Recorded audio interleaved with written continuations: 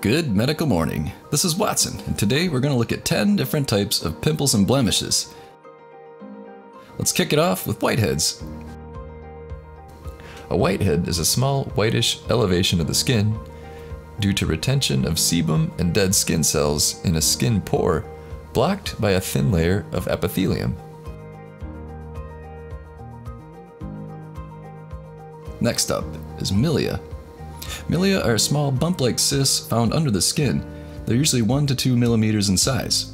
They form when skin flakes or keratin, a protein, becomes trapped under the skin.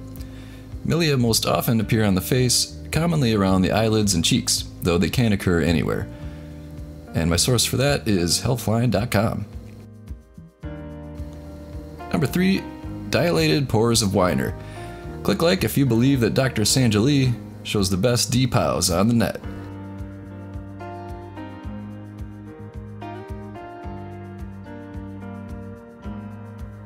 Next is an epidermoid cyst. Epidermoid cysts, also called sebaceous, keratin, or epithelial cysts, are small hard lumps that develop under the skin. Now let's look at a few moles.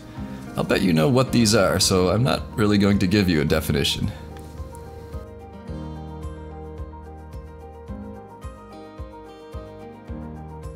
Can you guess number 6? There's small, hard, benign growths on the skin caused by a virus. Comment below if you know what these are. Lucky number 7, pustules. A pustule is a bulging patch of skin that's full of yellowish fluid called pus. It's basically a big pimple.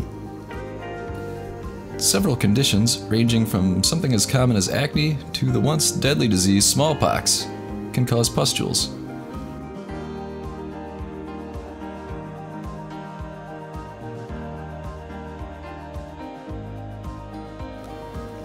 Next up are keloid scars.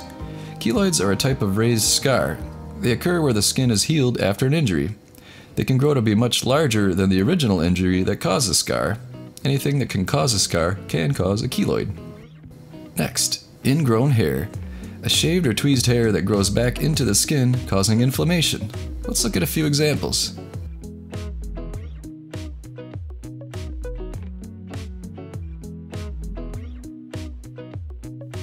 Before I move on to number 10, make sure to pick up a pimple popper kit. My favorite is in the links below. It comes with a lancet and a leather case. I'll show you more about it at the end of the video.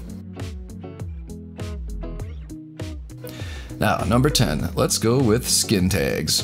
Mostly harmless, these things can be unsightly though. As you look at examples, did we leave anything fun off the list? Leave us some suggestions so we can make part 2 of this video.